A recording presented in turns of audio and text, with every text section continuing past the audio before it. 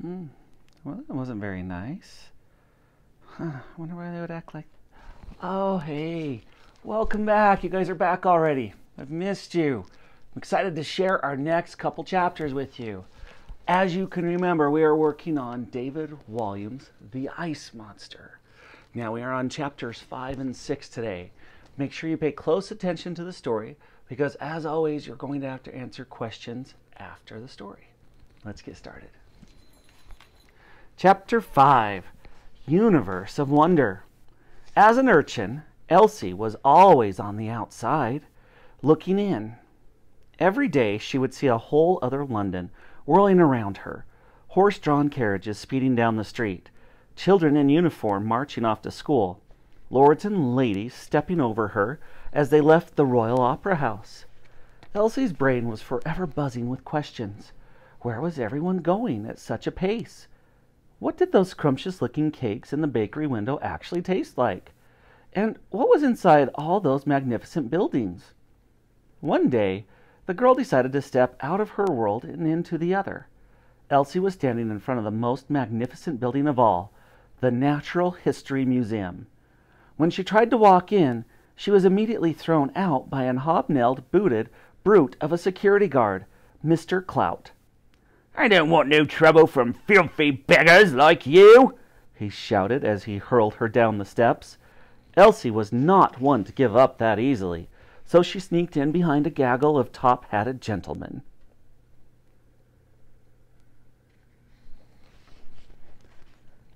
At once the girl marveled at this universe of wonder. The museum was a treasure trove of life-sized models of whales, stuffed animals, dinosaur bones, meteorites, precious stones, dusty old books full of beautiful pictures of animals from far-off lands, wood carvings of prehistoric men, and floor-to-ceiling paintings of creatures that had long since been extinct. Soon she was sneaking into the museum every single day. Elsie couldn't read, but she earwigged in the guides and became something of an expert. So when she saw a picture of the ice monster on the front page of the newspaper, she knew instantly that it was, in fact, a woolly mammoth. Elsie had learned that these creatures had lived during the Ice Age, when saber-toothed giant tigers, giant bears, sloths, and beavers stalked the earth, and birds like the Terriatonus, a bird bigger than a person, darkened the skies. Elsie was desperate to follow the story of the ice monster, so every morning she swiped another newspaper to search for news of the creature. Weeks passed, and then one day she spotted a jumble of letters she recognized on the front page of a newspaper. They looked exactly like the ones she'd seen in the side of her favorite building. Ice Monster, coming to Natural History Museum. Elsie knew she had to meet it. Giant ghosts. Soon after the ice monster was found, London was plunged into the cruelest of winters. A bitter wind brought a flurry of snow. Before long, the entire city was hushed by a thick covering of white. The river Thames froze over. In this kind of weather, homeless children like Elsie perished in doorways. They would go to sleep and never wake up, to be found at dawn with a dusting of frost on their faces. Poor Elsie was huddling in her tin bath under a pile of newspapers, trying to keep warm. She looked at her hands. They were shaking with the cold and turning blue. The girl almost missed Wormley Hall. Almost, but not quite. Elsie sneaked into the Natural History Museum at closing time, behind a troop of nuns, so the security guard wouldn't see her.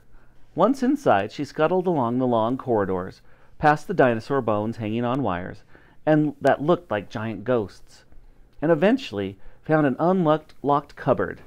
She crept inside and closed the door. It was a cleaning cupboard, and too small in which to sleep lying down, so she slept standing up, with her head nestled between some mops.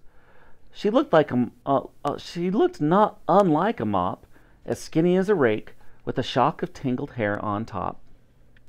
Elsie was sure no one would find her in here, but she was wrong. Very early the next morning before dawn, Elsie was woken by a cleaning lady opening the cupboard door. The woman yawned and grabbed the first mop she could find. It was actually Elsie. "Ah!" screamed the lady. "Ah!" screamed the girl. Elsie was being held by the neck. "You're not a mop," said the lady. "No, I'm a girl." "What are you doing in my cleaning cupboard?" "I was sleeping. I didn't want to die of the cold." "No, you don't want to do that." Elsie gulped. Are you going to tell on me, Mrs.?" The cleaning lady did the last thing the girl was expecting. She smiled. Most of the time grown-ups treated urchins like Elsie with cruelty. Not this lady. She was different. "No, you're not going to tell on me, are you?" asked the lady. "Tell on you?" replied the girl. Elsie was befuddled. "I could lose my job over this." No, never. I'm not a snitch." "Well, thank goodness for that. Me neither. What's your name?" "Elsie." "I'm Dottie. Dottie by name, and, I'm told, Dottie by nature." "Are you a child?"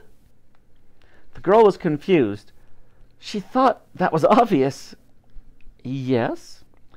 "I only asked because you are taller than me. I only asked because you are taller than me gentleman friend." "How tall is he?" "Titch is shorter than you. That isn't his real name.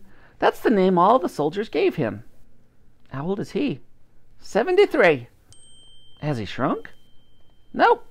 God made him that way." Dottie pulled out a dog-eared photograph from her pocket. "Here's Titch." Elsie looked at the picture. It must have been taken a while ago, as it showed a young soldier in uniform holding a gun that was taller than him. "He is small," remarked the girl. "He's bigger in real life than the photograph." "I guessed that," Elsie replied. "He's my hero," said Dottie as she kissed the picture before putting it back in her pocket. "So I bet you're hungry." The girl nodded her head. "Ravenous." Elsie was always so hungry her tummy hurt. Dottie reached into her another pocket. "Here, have me packed lunch. Bread and dripping." Smiling, Elsie took the food. She tore the crust of bread into halves and handed a piece back to the lady. Both were touched by the kindness of the other. Elsie devoured her half greedily. It was only bread and dripping, but to her it was the nectar of the gods. "Where's your mom and dad, little one?" "Dunno. Never met them." "Orphan, then, are you?" "Suppose so." "Poor thing." There was no point feeling sorry for myself. I gotta get on with it. At that moment, they both heard boot steps clomping down the corridor. Click, clack, click, clack, click, clack. The lady lifted her finger to her lips to mime, "Don't say a word," and hurriedly shut the door. All right, that is the end of chapters 5 and 6. Now remember, you're going to be answering your questions. At the end, make sure you click submit. And don't forget, always use those complete sentences when you're answering the questions. No one-word or two-word answers. You've always got to start with a capital, and you've always got to end with a period for it to be a complete sentence.